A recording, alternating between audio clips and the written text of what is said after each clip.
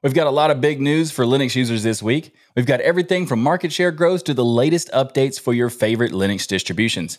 Desktop Linux hits 4% market share. That's the highest it's ever been, by the way. Linux from Scratch just released a new version for those who are looking for building their own OS. Also, Fedora is considering dropping Xorg entirely on Fedora 41 Workstation. Arch Linux users are getting a pretty big update to their package manager Pacman. Plus, we are so close to 30,000 subscribers on this YouTube channel. If you enjoy the show and you aren't subscribed to the channel, maybe you're listening to the podcast audio-only version. If you just go to the YouTube channel, click that subscribe button. I'd appreciate it because we're so close, less than 50 people away. That would be awesome if you could help me reach that milestone. So there you go. Please do that. thisweekinlinux.com/YouTube. Now, let's jump into this week's episode of This Week in Linux, your source for Linux good news.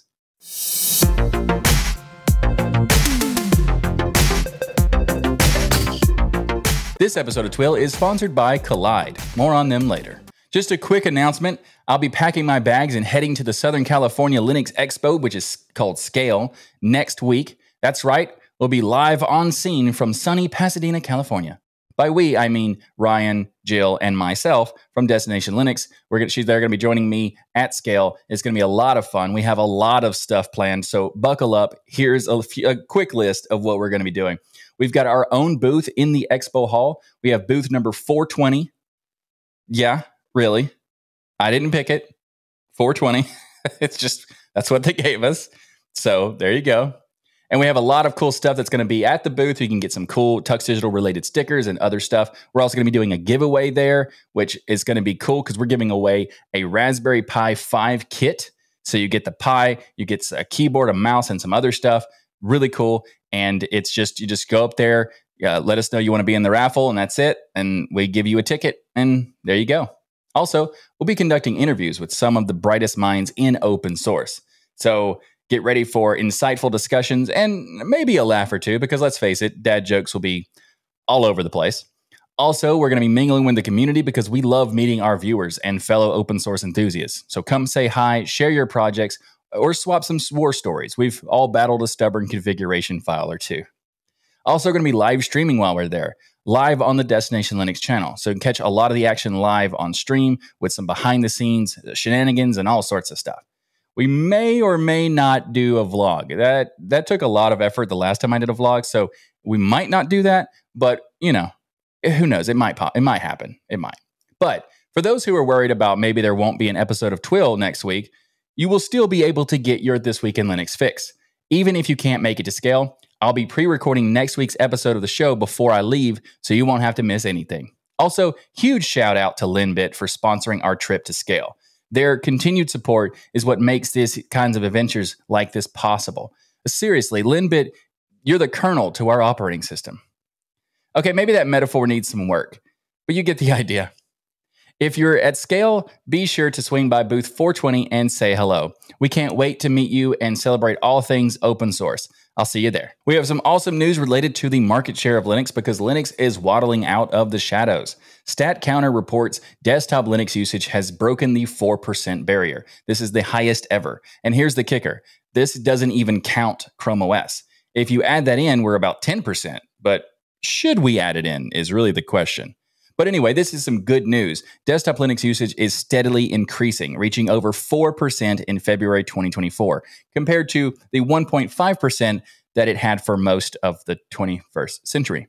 But this is awesome because there's more people using computers and desktop these days, more and more, so the percentage of actually going up is even more people than you would imagine. So 4% doesn't seem like a lot, but it is a massive amount of people, millions and millions of people. So this is awesome. Now, of course, Windows still has the majority, and they're going to keep that for a little while, but we are making some good strides. And also, Microsoft doesn't seem to care all that much about Windows these days, so that's good for us too. And Linux is getting better and better every year, and it just proves it that more people are wanting to use it, and we get the market share up. And I actually predicted on Destination Linux in our prediction episode for this year that we were going to hit 4%. I actually said it on Steam, because I thought it'd be easier to do that on Steam rather than the entirety of Linux. And now, well, I'm right. I like that. I like that.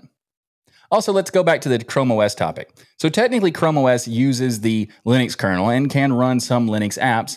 So it sort of blurs the line between a Linux distro and not a Linux distro. So do we count it? And personally, I do not. We don't need to count it because we still get the 4% without Chrome OS. If we had Chrome OS in the counting, that's 10%. So that's even better. But Chrome OS has a little bit of an issue in that it's based on Linux, but it modifies a lot and it does a lot of things differently and also weirdly, similar to Android. Because if we counted Android, then Linux owns the entire mobile market. And if we counted Chrome OS, it still doesn't own the desktop market, but it's a pretty high percentage at that point, and it's right there next to Mac at that point too. But I'm okay with not counting Chrome OS because it's not technically a Linux distribution, even though it is based on Linux.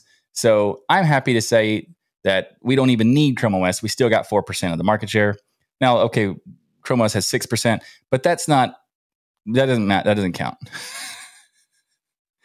Anyway, so the Linux growth suggests potential for a larger user base coming even now, especially with this rumor that Windows might become a subscription-based system, which would be fantastic for us and ridiculous for them. But if you'd like to learn more about this, you'll find links in the show notes.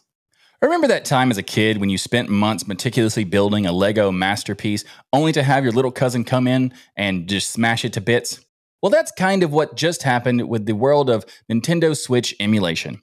After a lawsuit from Nintendo, the creators of Yuzu, a popular Switch emulator, have thrown in the towel, agreeing to shut down the project and pay a hefty fine. But fear not, emulation fans, there may be a glimmer of hope still. Let's talk about Yuzu. So we actually mentioned Yuzu way back in the day on episode 209 of Twill in August of 2022. And Yuzu is an emulator for running Nintendo Switch games. Now, the lawsuit that Nintendo didn't actually win because it was settled out of court, so that's not technically any like setting precedent or anything. But the Yuzu emulator officially shutting down after this legal battle with Nintendo is it's a big bummer. But there are also some people commenting like it may make sense. We'll get to that in a bit. So this is also they have to pay a huge fine of $2.4 million for the settlement, which I don't think really matters to Nintendo at all. That's basically pocket change for them. But even that, maybe not even pocket change, maybe less than that, because that's a massive company, right? But it's a big deal for anybody who's making emulators because it might scare them. And I think that's really the goal for Nintendo here anyway. So Yuzu team agrees to cease operations, but also pay $2.4 million in damages in the settlement. So Nintendo claims that Yuzu also facilitated game links and piracy and it was hurting their sales. That's why this settlement had a paint damages thing in it, because they're saying that Yuzu helped facilitate these kinds of things. And I'm not saying whether they did or not, but there are reports that says that there are some things that weird things kind of happen. But we'll get to that in a second. So the Yuzu team is dismantling the Yuzu websites, code, social media, all that sort of stuff, shutting it down permanently. And this also hurts not just the emulator for Yuzu, but it also hurts the Citra emulator that they also made, which is the 3DS emulator. So that's a bummer too. So the 3DS and the Nintendo Switch are going down. So it's not surprising. Not at all, because Nintendo is, what's the word? Meticulously insane about lawsuits against anyone they can. Even YouTubers get tons of hits and hate related to you doing anything related to Nintendo. Now, I mean, it's from Nintendo. And that's just my opinion because they've had so many takedown stuff because people played a game and recorded it, you know? Anyway, that's just my opinion. So this is not necessarily end of Yuzu technically because, you know, the official channels are gone, but it's an open source project. So there's copies out there everywhere and it's been around for years. So it's probably still out there. But what's interesting to me is that the reason why this is a scary thing is mostly because of the money attached to it. But the money attached to it is kind of like a special case for Yuzu because there apparently was a Patreon system where you could get access to stuff before you were supposed to. And in some cases, the emulator, that's not a big deal, but maybe even games is what Nintendo is claiming. And also that there was a subreddit called Yuzu Pirates that effectively made it a popular thing to use Yuzu for pirating. So if that's part of what, like, if they were involved in that, then it would kind of make sense that money would be attached to it. But if you're making a open source emulator, they really can't stop you from making the emulator. So other things, as long as they're not doing anything that could be considered actual damages of money, then they should be fine.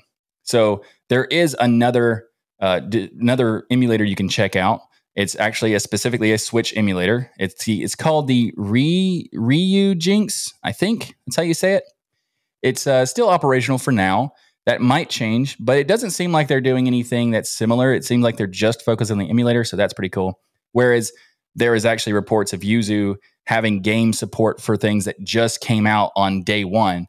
And it's not, if you're doing reverse engineering, having access to something on day one doesn't typically work unless you have early access that you weren't supposed to get in order to work on it. So I don't know. It could be just a completely different, unique situation that resulted in this, but it also is because Nintendo is notorious for suing people over all sorts of stuff related to their IP stuff. So you got to be very careful. So Ryujinx, just a quick note, please don't do that sort of stuff so you can keep existing. Yeah. Anyway, if you'd like to learn more about this topic, links in the show notes. Funding for many open source collectives just hit a snag. The Open Collective Foundation, a popular fiscal host for these groups, is shutting down by the end of 2024. For those who don't know, a fiscal host means it's an entity that helps with legal matters for an open source project or collective of some kind. But just to alleviate some concerns, while the name is eerily similar to OpenCollective.com platform, they are entirely different entities. For those affected by this, I do have some alternatives to tell you about, so let's break that down. But first, if you're doing something on OpenCollective.com, this has nothing to do with that. There's multiple different entities that have very similar names, which makes this kind of confusing. That's one of the reasons I wanted to cover this, because it is a bummer that this is happening, but also a lot of people are worried that this is affecting OpenCollective.com, and it is not. So let's talk about the alternatives for people who are part of projects that are affected by this. So this is a very surprise closure, because this fiscal host for the open source projects is dissolving with basically out of nowhere, and it's happening very quickly.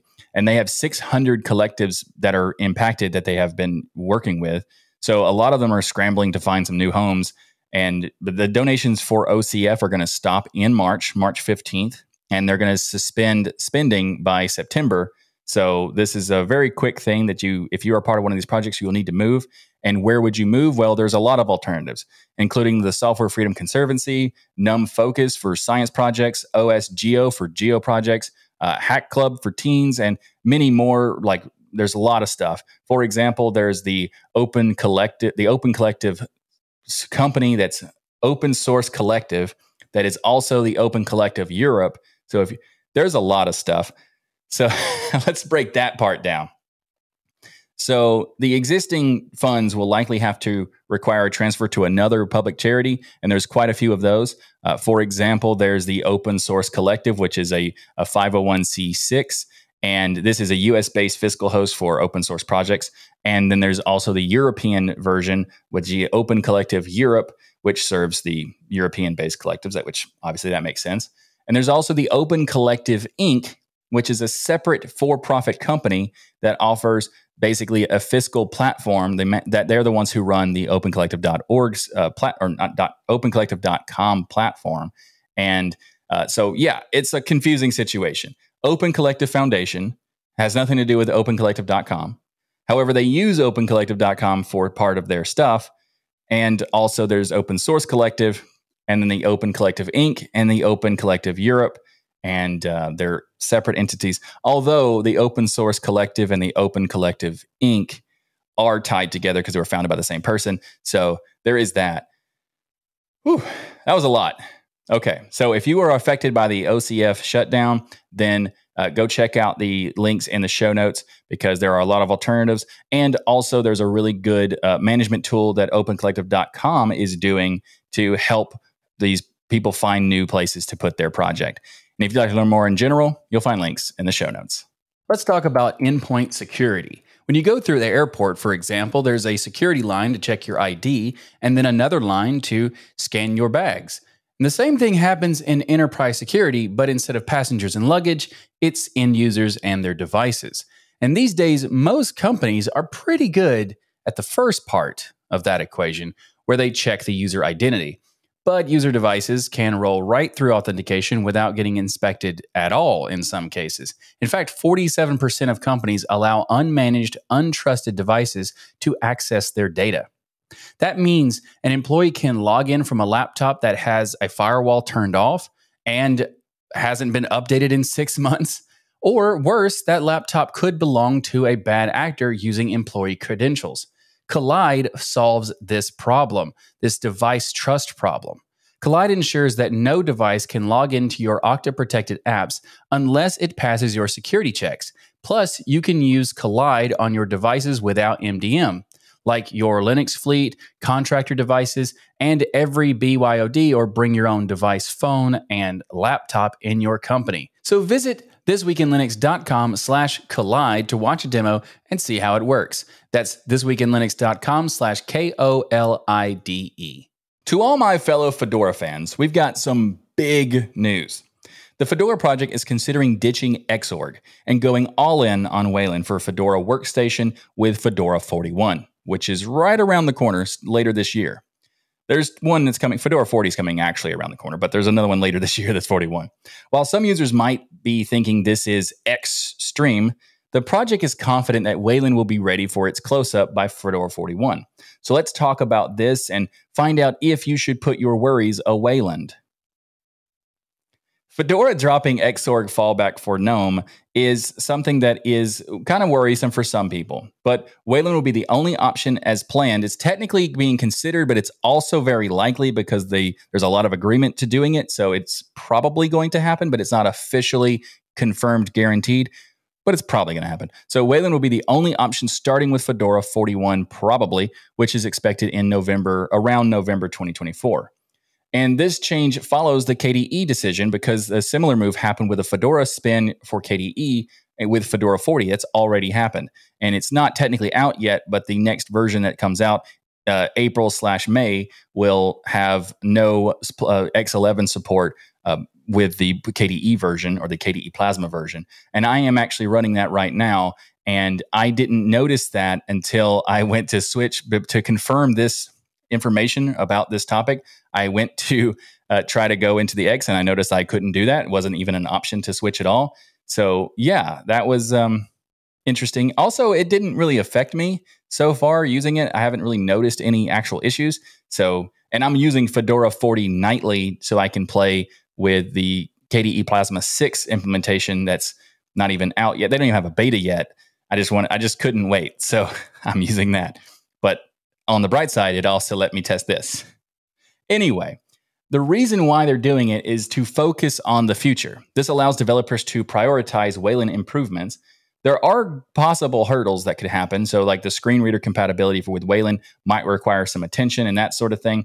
But there is a lot of interest in the idea of doing this because I talked to a few developers who were envious of the idea of only working on a Wayland-based system because then they don't have to do double work for having support of Xorg and stuff like that. So it's interesting that they might do it. And also it's not really surprising that Fedora would do it first because Fedora tends to do everything first. So I'm personally kind of torn by this news. There's going to be streamlining development, which could lead to faster bug fixes for everyone, regardless of your platform, your Intel, AMD, NVIDIA, whatever, that's fantastic. But I'm also kind of torn on the fact that having that fallback just makes me feel more comfortable with it. And, that might not be necessary at this point, and it might not be necessary for Fedora 41, and we'll have to wait and see for that one. But I think that there's a lot of potential for this to be a good thing and maybe a bad thing, but we'll have to wait and see. I think that Wayland has made a lot of good strides over the past couple of years, so it is more likely to be a good time to do it. And it's also, like I said, not surprising for Fedora to do it because they have been known to do the innovative stuff, and they're the ones that do the testing of stuff. And it's not necessarily testing. I mean, they're not just throwing stuff out there just in case. They're trying things that other distros are afraid to do sometimes. Like, for example, they're the first ones to implement Systemd, the first ones to implement Pipewire, the first ones to implement a bunch of stuff. Even GNOME on Wayland by default, Fedora was the first to do that. All sorts of stuff. And this is just another one of those examples. So if Fedora is willing to do it, it typically means that it's probably fine to do it. And they're not just going to jump into it and just do some crazy experimental thing.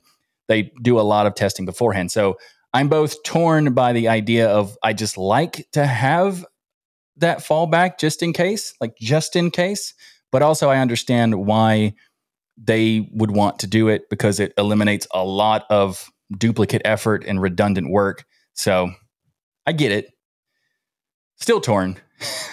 Let me know what you think in the comments below. And if you'd like to learn more, you'll find links in the show notes. Speaking of Fedora, for all the Fedora contributors out there, the Flock to Fedora conference is back. And this year, it's flocking to Rochester, New York for a celebration of community, code, and collaboration. This year's conference boasts a longer schedule, a focus on specific Fedora goals, and a chance to reconnect or connect for the first time with fellow Fedora enthusiasts. So gear up for your presentations, workshops, and maybe even some Rochester-style surprises. So what's happening? If for those who are not familiar, the Flock to Fedora is an annual Fedora contributor conference. It's annual typically. It hasn't been since, the dark days of 2020, but it is back now, and that's awesome. So Flock to Fedora is happening in Rochester, New York at the Hyatt Regency. It's happening August 7th through the 10th, which is Wednesday to Saturday. And this is actually a change typically the Flock to Fedora is 3 days. They've added a fourth day to this particular one. So that's going to be cool. There's going to be a lot of focus areas like accessibilities, global reach, community, innovation, specializations, partnerships, and all sorts of stuff like that. And if you would like to submit a talk, you can do their call for proposals is happening right now. So it's not, okay, technically, I'm not sure if it's actually happened yet, but it will be happening very, very soon if it hasn't. I forgot to check to see if the link was there, but there you go. Also, registration is coming soon for those who want to go to it, and there's even going to be a discounted hotel block available, which is always fantastic. And there's also an ask for sponsorships. They have multiple levels of sponsorship for those who would like to do that. And for those who are curious, it was scheduled to go to Mexico Cities, but because the cost became too high and Rochester availability opens, and it just made more sense to transition to there. For those who are already planning to go and knew about the Mexico City thing, that's why it's going to be happening in Rochester instead. Plus, there's also apparently a really strong connection with the Rochester Institute of Technology, or RIT, and that's also a nice bonus, So also for those who are curious about whether or not you should attend, if you are a Fedora contributor and you can get there, you definitely should attend. And if you are just an enthusiast of Fedora, it's also going to be good for those people as well. And if I have any chance of making it, I think I would love to go because, as you know, I'm a Fedora user, as I mentioned just in the previous topic. And yeah, that sounds really awesome. If you'd like to learn more about this conference, you'll find links in the show notes. Linux gamers with AMD graphics cards, brace yourselves. After years of work, AMD has been denied by the HDMI Forum in its quest to enable full HDMI 2.1 features for us Linux users through open source drivers. This means we won't get 4K at 120 hertz or 5K at 240 hertz goodness through the HDMI port. At least that's not through the open source route. They may do that with some kind of proprietary thing. That's still up in the air because AMD seems to be pretty awesome about that sort of stuff, and they might try to fix it, even though the HDMI Forum is being annoying. Who knows? But there's also DisplayPort, which is better anyway, in my opinion. But there's a lot more to this story. And if you're curious about the technical details and the back and forth between AMD and the HDMI Forum, check out the next episode of Destination Linux video podcast that's coming out tomorrow. For those new to DL, it's a fantastic podcast that I host alongside my friends Jill and Ryan. We'll take you on a deeper dive in this whole HDMI saga there. So go to destinationlinux.net to subscribe, and I'll see you there. Also, if you'd like to learn more right now, you can check the links in the show notes. Zorin OS just upped its game for Windows refugees. Version 17.1 boasts some smoother Windows app integrations, smarter recommendations for Linux alternatives, and a revamped Education Edition. If you're thinking about ditching Windows but worry about your favorite apps, Zorin OS 17.1 might be the penguin friend you've been looking for. So what's new with the Windows app support? Well, they've boosted it by having the latest wine and bottle support for smoother experience with Windows apps. Also, there's a smarter app recommendations, which is really cool that they even have this because they basically give some suggestions for Linux alternatives to the various Windows applications you might be using, and they've also improved that. They'll also have a revamp for the Education Edition, which is updating the software, and also there's a reading strip extension for better focusing, as well as updated a look and feel for the whole thing. So the thumbnails for more file formats are there. There's new window placement options, and just a lot of under-the-hood improvements like a newer Linux kernel. Graphics stack has better performance, and all that sort of stuff. And for those who are already using Zorin OS 17, the upgrade is pretty easy. You just go from 17 to 10.1, and that's it. For those who are going from a previous version of Zorin OS, there might be a little bit more involved in that. You can check the links in the show notes for more details. And they also, by the way, for those who don't know, Zorin OS has a core free version and a pro version for those who want extra features. You don't need to do the pro version because the extra features are not necessary. But for those who would like the extra stuff, there is that option, which I'm okay with. I think that there's a lot of question about whether or not a distro should have a paid version and a free version. And I think it's actually okay that paid versions exist. And let me know what you think about the latest version of Zorin OS, and also what you think about the whole idea of the debate between paying for a distro and not paying for a distro. Let me know in the comments. If you'd like to learn more about the latest release of Zorin OS, you'll find links in the show notes. For all the homebrew data hoarders out there, OpenMediaVault 7.0 just launched, bringing a bunch of improvements for this open source NAS solution. This update streamlines software updates, adds a handy-dandy disk temperature dashboard, and even lets you choose your favorite flavor of SSH key encryption. So, time to dust off the spare Raspberry Pi and build yourself a super-powered media server with OpenMediaVault 7.0. Now, this is a big upgrade because they have a whole new version of what version of Debian they're based on. They're based on Debian 12 now, which improves a lot of things on the core, improving the security and the features and all sorts of stuff. Because Debian is not known for updating that much and that fast. But when you have a system that is a appliance kind of thing, that's not necessarily something that you really care about all that much. You want it to just work and do the thing it's supposed to do. So yes, Debian 12 came out a little while ago, and they're just now adding it. But that's kind of fine, considering the fact that the purpose of this NAS is to basically be there to protect your data and have backups and stuff. And you wouldn't really want the latest and greatest upgrades as fast as possible and that sort of thing. At least I wouldn't. I don't know if you would. Let me know in the comments. But one thing they added, which is really cool, is now they've made the unattended upgrades, which is basically automatic updates. So the new system ensures security patches are going to be installed automatically, which is really cool. Also, they have a revamp for the software RAID, now managed by a separate OpenMediaVault plugin for more flexibility. Also, there's now hardware monitoring. The new dashboard widget displays all the physical disk temperatures. And they've also made it easier to do management of your SSH keys. You can choose between RSA or ED 25519 key types during your creation, and so much more. And if you're an existing user, you can upgrade using the OMV-upgrade tool, so you don't have to get a whole new fresh install. You can find more information about the latest release of OpenMediaVault 7.0 in the show notes. Arch Linux users rejoice because there's a brand new version of Pacman, the package manager that every Arch Linux user loves to talk about being the best, no matter what, even if the syntax is super, super weird.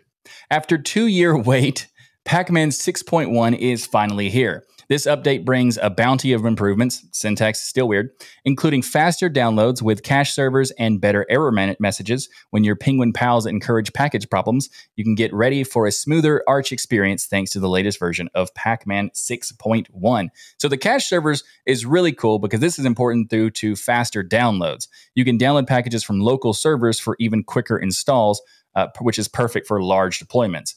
Also, better error handling. Pacman throws more informative message when encountering issues, making troubleshooting easier. Also, improved security, better support for secure connections and checksum verification. And they've also improved package building. So Make Package, or Make PKG, the tool for building packages, gains new features for developers. And also, for those who are curious, KDE Plasma 6 just came out recently and is now available for Arch Linux users. So if you've been waiting for that news, there you go. And if you are an Arch Linux user, let me know what you think about the latest version of Pacman 6.1. I don't currently use Arch. I used to. It's been a while, but I still think that the syntax needs some work. Let me know in the comments what you think. And if you'd like to learn more about the latest release of Pacman, you'll find links in the show notes. Have you ever dreamed of building your own operating system brick by brick? Or rather, command line by seemingly endless command line? Well, the latest update to Linux from scratch is here, featuring fresh packages, improved readability, and even support for Vulkan graphics. For those unfamiliar, LFS, or Linux from Scratch, is a project that provides steps to build your own custom Linux system. This project is very cool, and anyone who goes through it will learn a lot. A lot. You will learn, and you will be forced to learn a lot, because it is not an easy thing to do. So it's not for the faint of heart. Linux from Scratch is much different from the average distribution because it's not really even a distro. It's more of a guide. In fact, it's basically a book for Linux system building from scratch, of course. So here's a quick comparison between distros. If you're not familiar with this, I'm going to give you a car analogy. So for comparison, people say that Arch Linux and Gentoo are hard to install. And that is certainly true when you attempt it for the first time. But Linux from Scratch takes that whole idea and just cranks it up to 500, because most distributions are kind of like regular cars. If you get Ubuntu and that sort of thing, it's like regular cars. And Arch Linux is kind of like a kit car, where you still have to put it together, but everything is kind of like pre-made for you, and you just had to put the configurations and that sort of stuff. And then Gentoo and Slackware basically is kind of like you have to find the parts individually and then build the car from there. And Linux from Scratch is kind of like Gentoo and Slackware, but instead of finding the parts, you have to manufacture the parts first, and then you can build the car. That's basically how LFS works. It is very complicated, very cool. You will learn a lot, but it is not for the faint of heart. So let's talk about the latest version of LFS 12.1. The highlights are updated core packages, binutils, glibc, that sort of thing for better performance. 43 total package updates for smoother experience. Improved readability in the LFS book itself. Like I said, it's a book, not a distro. It's a book. Also, Linux kernel bumped to version 6.7.4. Also, there's Beyond Linux from Scratch, which does even more and has extra features and stuff like that. So there's Linux from Scratch and Beyond Linux from Scratch, so LFS and BLFS. There's also other stuff like Automotive Linux from Scratch, or maybe it's Automated. I don't remember. there's a few of these. There's the BLFS 12.1's add support for cutting-edge graphics technologies like Vulkan and SPIRV, or SPIRV. I'm not sure if you say it that way, but SPIRV. There's also new tools like Qt 6 support, Sysmon Qt, power management features, and other things. And a heads up, by the way, for BLFS, it's dropping support for outdated GTK2 and Python 2 in future releases. So you need to transition. If for some reason you're still using GTK2 for, I don't know why you would, or Python 2, I don't know why you would. Well, I guess GIMP does need GTK2 still, but that's going to change pretty soon because the next version of GIMP is going to have GTK3. But we're on GTK4 now, so yeah. If you'd like to learn more about Beyond Linux from Scratch or Linux from Scratch itself, you'll find links in the show notes. Thanks for watching this episode of This Week in Linux. If you like what I do here on this show and want to be kept up to date with what's going on in the Linux world, then be sure to subscribe. And of course, remember to like that smash button. If you'd like to support the show and the Tux Digital Network, then consider becoming a patron by going to tuxdigital.com/membership, where you can get a bunch of cool perks like access to our patron-only section of our Discord server at tuxdigital.com/discord, and much, much more. You can also support the show by ordering Linux as a t-shirt or the This Week in Linux shirt that I'm wearing right now at tuxdigital.com/store. Plus, while you're there, check out all the other cool stuff we have like hats, mugs, hoodies, stickers, and so much more at tuxdigital.com/store. We also have some new merch coming and some old merch that's going away. So within the next few days, if you want to get something that might be going away, I haven't decided exactly which things are going away, but if you want to get something from the current store, then you have a couple days or so, and then we'll be getting a whole brand new store, not just new stuff, but a whole new store because, well, I'm not really a big fan of the current store. Long story. Anyway, I'll see you next time for another episode of your source for Linux Good News. Thanks again for watching. I'm Michael Tennell. I hope you're doing swell. Be sure to ring that notification bell. And until next time, I bid you farewell.